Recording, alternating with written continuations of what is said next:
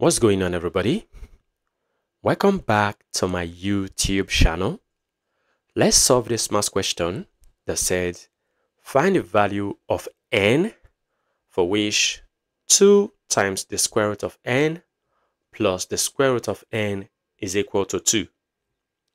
Well, our first step will be for us to move the square root of n to the right hand side so that we have 2 root n to be equal to, I've already got 2 here, and as the square root of n crosses to the right, it becomes minus the square root of n. Very good. Now our next step will be for us to square both sides. So I'll square the left hand side. I'll also square the right hand side. So 2 minus the square root of n all squared. Very good. Now the right hand side is of the form a minus b all squared, and this is expanded as a squared minus 2ab plus b squared. And then when you compare, you see that a is 2 and then b is the square root of n. Now let's expand.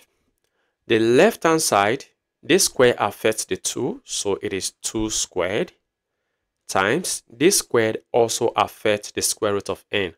So the square root of n squared. Very good. And this is equal to, now expanding this, just like this, we have 2 squared minus 2 times a is 2, times b is the square root of n, and then plus b squared, which is the square root of n squared. Very good. Now 2 squared is 4 times square cancels out square root, so leaving behind n to be equal to 2 squared is 4 minus 2 times 2 times the square root of n is 4 root n, and then plus square cancels square root, leaving behind n. Very good. Now our next step will be for us to move everything to the left hand side. So we have 4n, and as n crosses to the left, it becomes minus n, and this, as 4 crosses to the left, it becomes minus 4, and as negative 4 root n crosses to the left, it becomes plus 4 root n. Very good. And this is equal to 0. So now let's simplify. 4n minus n is 3n. This is minus 4 plus 4 root n equal to 0. Very good. Now our next step will be for us to get rid of this square root. And in order to do that, I'm going to be moving 3n and minus 4 to the right hand side. So I have 4 root n on the left to be equal to, as negative 4 crosses to the right, it becomes positive 4. And as 3n crosses to the right, it becomes minus 3n. Very good.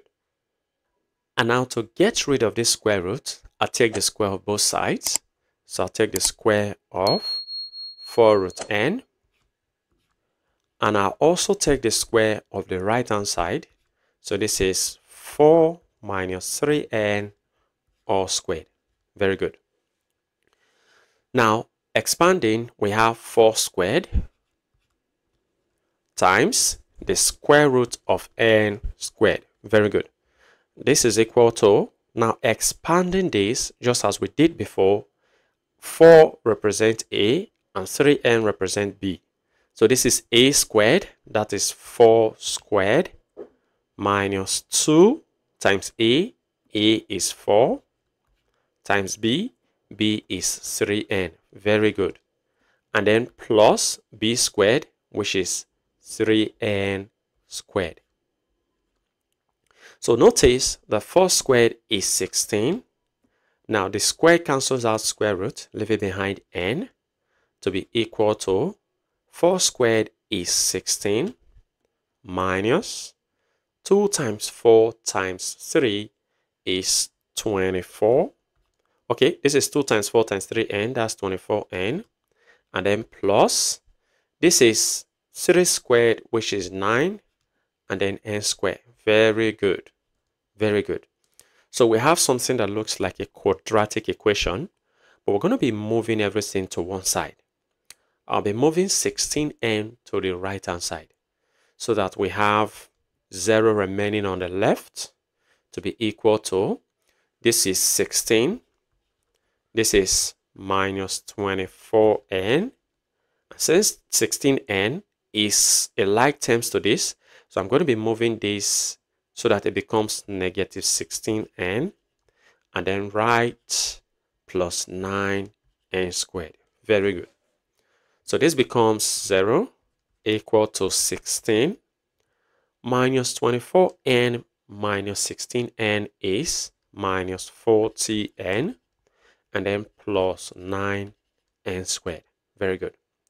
Well, this expression can also be written as, since the left-hand side is equal to the right-hand side, that means we can flip their positions to be 9n squared minus 40n, so minus 40n, and then plus 16 is equal to 0. Very good. Now, we're going to be using the quadratic formula to solve this. And in order to do that, we need to know what a is. So a is a coefficient of n squared, and that's 9. And b is a coefficient of n, and that's negative 40. And c is a constant term, which is 16. So since we're looking for n, using the quadratic formula, n will be equal to negative b plus or minus the square root of b squared minus 4ac all over 2a. So now let's substitute. So n will then be negative b. And what is b? B is negative 40. So negative 40 plus or minus the square root of b squared, that's negative 40 squared, minus 4 times a times c. So 4 times a, what is a? A is 9 times c. C is 16. Very good. All over the denominator, 2 times a. So 2 times a. What is a? A is 9. Very good. And now simplifying further, n will be negative times negative is positive. So this will be 40 plus or minus the square root of negative 40 squared is 1600 minus 4 times 9 times 16 is 576. Very good. All over 2 times 9 is 18. So now simplifying, we have n to be 40 plus or minus the square root of 1600 minus 576 is 1024. Very good. All over 18. And now the square root of 1024 is 32. So n will be 40 plus or minus the square root of 1024, that's 32, and all over the denominator 18. Very good. And now let's separate. So the value of n will be 40. Now let's go with a plus first. Plus 32 all over 18. Or the value of n will be 40. Now go with the minus. Minus 32 all over 18. Very good. Now wash. 40 plus 32, that's 72 all over 18.